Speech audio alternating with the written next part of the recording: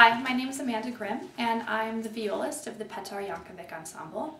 And today I'm going to talk to you about how to practice fast-running 16th note passages. The passage I'm going to use to demonstrate this is actually from my group's repertoire. It's an arrangement of Tango No. 3 by Viola.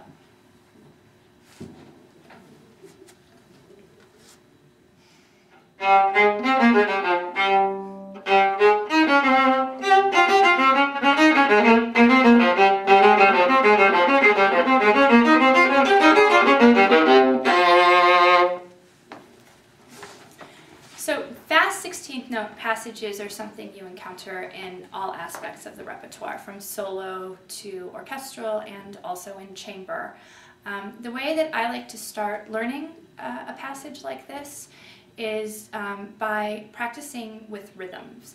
And I find that this helps in terms of learning the notes and also in terms of coordinating what's going on with the left and right hand. So the rhythm I usually start with is long, short, long, short.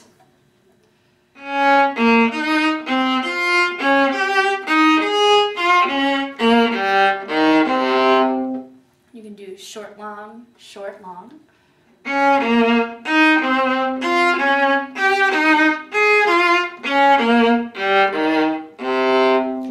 can do long, short, short, short.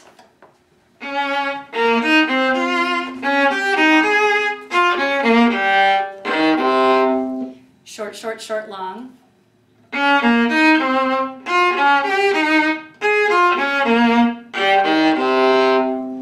Or any combinations of longs and shorts that you can come up with. The second thing I like to do, once I'm a little more familiar with the notes, is practice extremely slowly.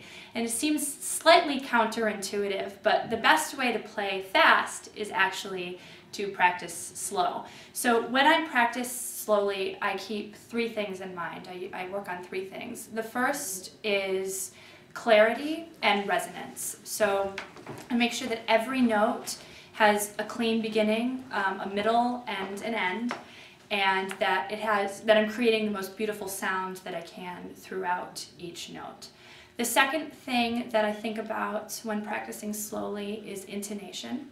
So making sure that notes are in tune with open strings where applicable, and that the intervals within the fingers and within the hand are in tune, so any thirds, fourths, fifths, whatever may be in the hand.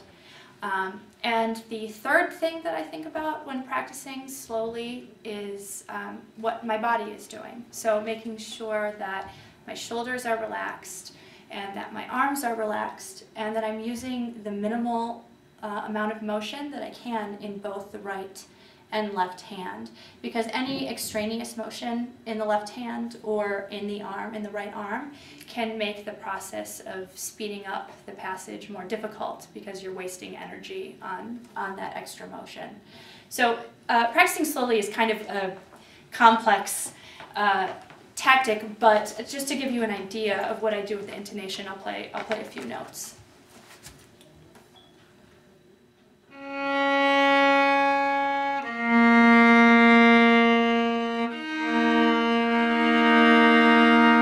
That fourth to make sure it's in tune, and then this third, and checking to make sure that the C is in tune with the open string also, and so on from there. And then the final step in learning a passage like this is getting it up to tempo. So the way I do that is get out the trusty metronome and set it at a very slow metronome marking, one at which I can play the passage very, very cleanly. And then I slowly turn the metronome up in small increments until I reach a point where I don't feel that I can play it cleanly or comfortably anymore, at which point I'll stop. Step away from the passage for a while, pick it up maybe later in the day or the next day, get out the metronome again, maybe start at a tempo slightly faster than the one I did previously, and just slowly work my way up until I have it at a tempo I'm comfortable with. So those are some tips on how to practice 16th notes, and happy practicing.